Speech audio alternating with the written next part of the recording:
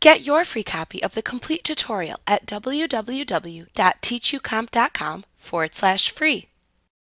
Access has a feature that allows it to connect to many different types of external data sources. You have a choice as to how you want to connect to the external data in Access. You can either import the external data into a native Access table you create, or you can try to create a link to the source data. Depending upon the type of link you create to the external data, you may be allowed to query, add, edit, and otherwise modify the external data as if it were a native Access table, but without actually importing the data into the database. When you import external data into an Access database, it is stored in an actual Access table. You are then free to use it just as you would any other Access table. Changes made to the table are not reflected in the original data source, such as the text file or spreadsheet from which you imported the data.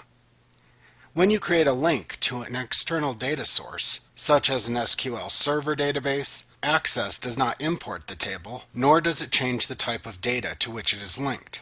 A linked table in Access is represented in the navigation pane by a right-pointing arrow that points at an icon. The icon shown changes depending on the source data type. Linked tables are useful because the link will automatically update the data in Access with changes made to the original source data, so you can work with the most current data within the linked table.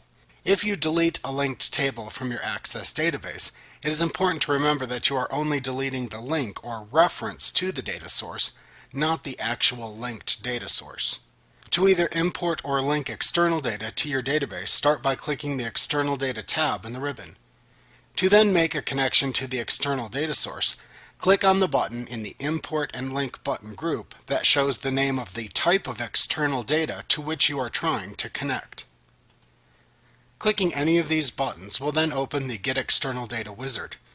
This wizard leads you on a step-by-step process that lets you decide whether or not to import the data or link the data, select the data source, and also save the connection if needed. The specific steps shown in the Get External Data wizard will vary slightly depending on the type of data which you are trying to import or link to your current database.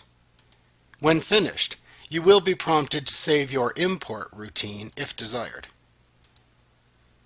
Like what you see? Pick up your free copy of the complete tutorial at www.teachucomp.com/free.